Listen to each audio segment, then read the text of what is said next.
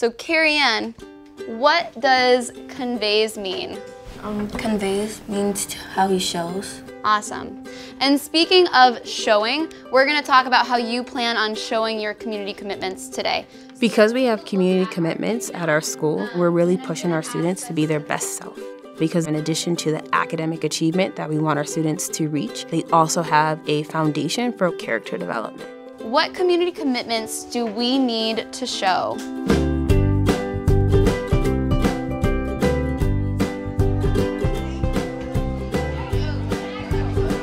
At Springfield Renaissance, we are preparing our students to be contributors to the world when they graduate and while they're here at the school.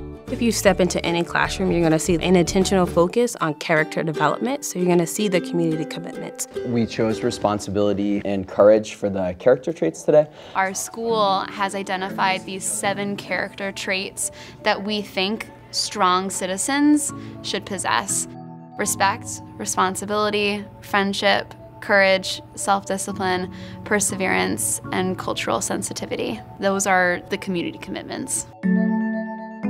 We can have the courage to take the responsibility, to take the information that we learn in school and try to apply that into our own lives. The community commitments allow students to get involved in the class because they're supported by this community of respect and friendship.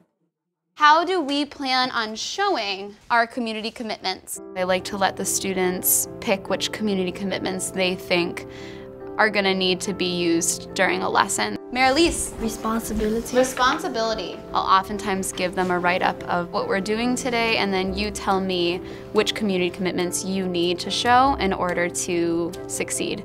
Alyssa. Friendship. Friendship. This is a super important one for today's lesson. They'll say, you know, I think I'm gonna be working with somebody, so I need to show friendship.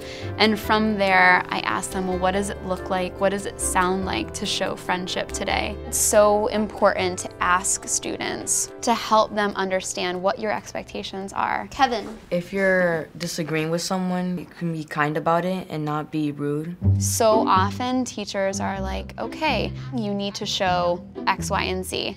But students are left trying to figure out, well, what does she want me to, what am I actually supposed to do? How are we gonna show perseverance in using up that entire time? Nyasia. We want to add more and revise more. So we wanna make sure we're going back and adding. Questions? All right, let's begin.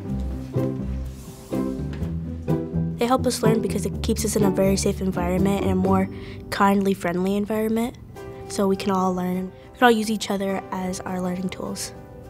Let's take a second to go back to our community commitments. You're showing respect because you were listening to the whole time I was talking, even though I took up the whole time. Community commitments exist to remind students of, here are 7 character traits that will allow you to be successful within our school community. Alyssa. She gave me some cool feedback. She said that maybe I could like add less details and get where I'm trying to get to. I personally love the community commitments. That's my favorite part of teaching at Renaissance specifically, because I think it just makes character building so real. She wasn't being rude, but she was telling her respectfully.